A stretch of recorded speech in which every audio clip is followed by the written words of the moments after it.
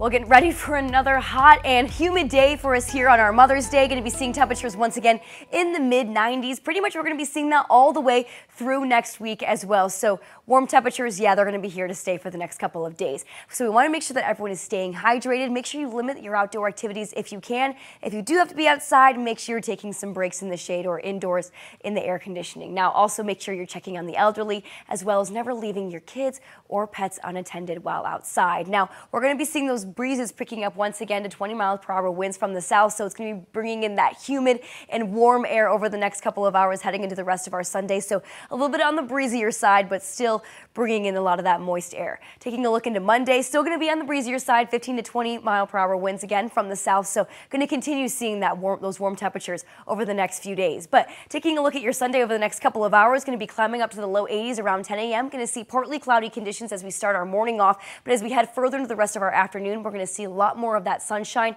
Upper 80s around noon, around 4 o'clock. That's where we're going to see our highs for today in the mid to upper 90s. Now, taking a look at our future track here, we're going to start off with some cloudy skies. Once again, lots of moisture in our air as well. Heading into the rest of our Sunday, though, going to see plenty of sunshine throughout the afternoon and evening hours. We might see a shower or two later on late this morning, but for the tonight, but for the most part, going to be staying dry pretty much all throughout the rest of our day here, and we're going to stay dry pretty much all throughout the rest of our week as well. We're going to start off our mornings on the cloudier side, could be seeing some of that condensation as well as that fog coming through. So for the most part, going to be staying dry, but we really need some of that rain. Even taking a look at our drought monitor here west of I-35, all of our areas are pretty much in the exceptional or that extreme range. So we really need some of that rain, but we're really not going to be getting any anytime soon. Now, let's take a closer look at today's highs. 96 over in Waco, going to be in the mid-90s over in Bell County area. Brazos Valley also in the mid-90s, upper 90s in some areas like over in Caldwell, but we could also see some areas in the 100-degree temperatures like over near San Saba. So